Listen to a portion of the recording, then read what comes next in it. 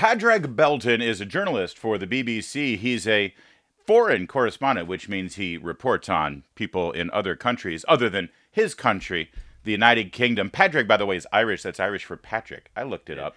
He's here in the United States of America, and he had a bit of a time of it there on his fabulous Twitter feed.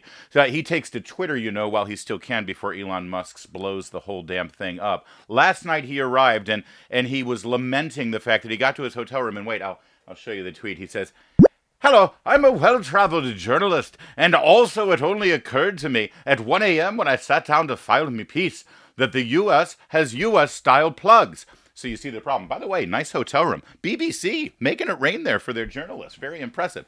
All right, so you see the problem. He's here to file a report back to the UK, here in this crazy foreign land of the United States of America. And when he's not eating his Lucky Charms, he's forgetting that he doesn't have a plug for his computer. So what does he do? He hops over to the Walmart. And when he got there, well, he had something else to lament.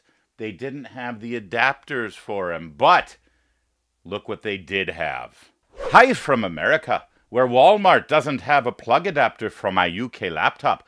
But on the other hand, I can buy a rifle and ammunition. Dun, dun, dun.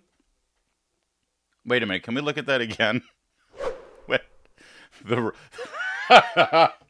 rifles in question would be BB guns. That is a Daisy Red Ryder air pump action BB gun. The ammunition that Patty, oh, poor Pat. The ammunition he's worried about is a BB.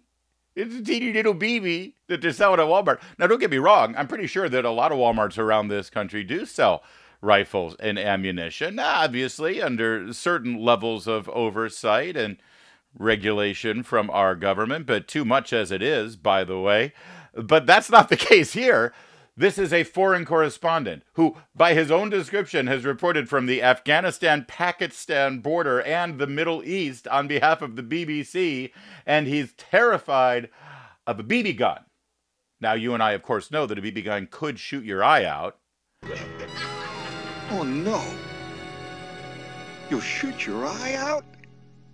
And can be pretty hazardous around Christmas time. But I don't think Pat has any real dangers here. In fact, if we can go back and look at this one more time, what the hell is wrong with Walmart putting these things behind a glass case? What exactly are they protecting us from? We better lock these up because some 12-year-old might come in here, break one out, and rob the place. It's a BB gun, Pat.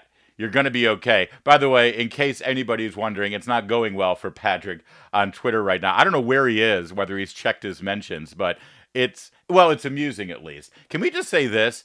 By merely allowing Irish journalists for the BBC to tweet out pictures of BB guns at Walmarts and then lament about all of the horrific availability of guns here in this country, that Elon Musk has already made Twitter about 1,000% better than it used to be.